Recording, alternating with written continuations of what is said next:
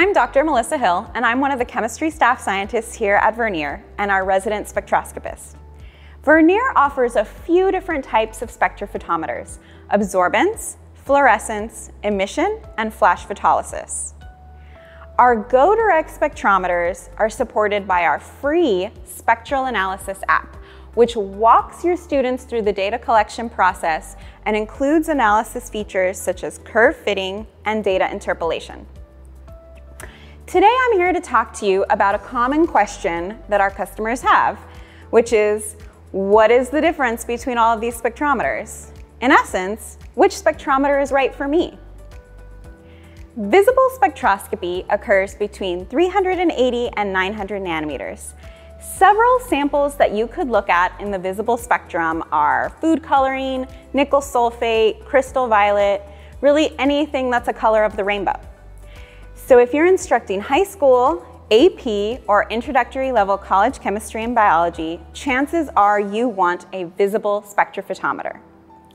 Our two visible spectrophotometers include the Go Direct SpectroVis Plus and the Go Direct Visible Spectrophotometer. The Go Direct SpectroVis Plus spectrophotometer is an affordable way to introduce your students to spectroscopy. It has a broader specification range for wavelength accuracy, photometric accuracy, and reproducibility. Plus, it has fluorescence capabilities at 405 and 500 nanometers. A fiber optic cable can be purchased separately to allow emissions measurements.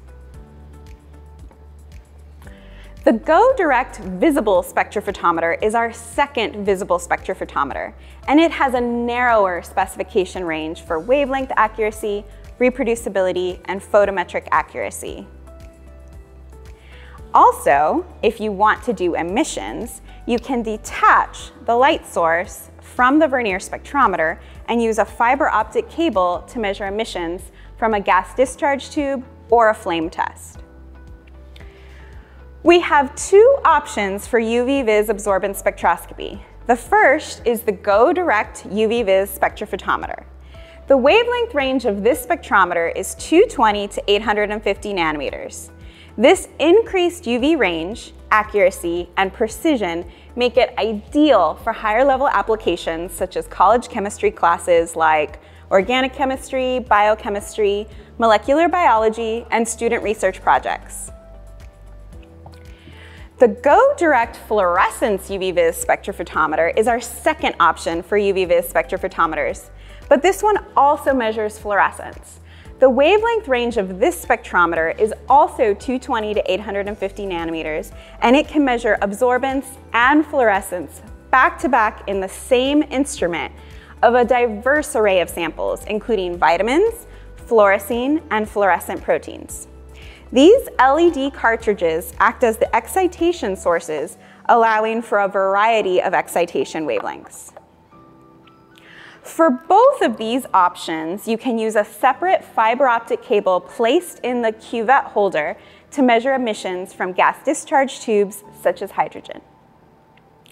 The Go Direct Emissions Spectrometer is designed specifically for students to examine emission spectra. The wavelength range of this spectrometer is 350 to 950 nanometers. The fiber optic is sold separately. The Vernier Flash Photolysis Spectrometer is specifically designed for demonstrating the fundamental principles of chemical kinetics and photochemistry.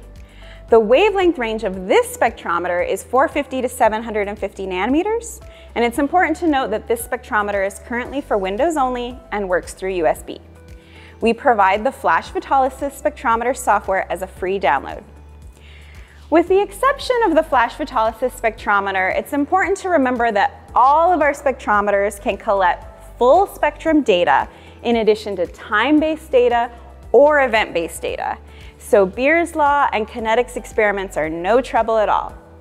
You can see the full specification list for all of these spectrometers on our website. If you have any additional questions, please don't hesitate to reach out to us at chemistry@vernier.com.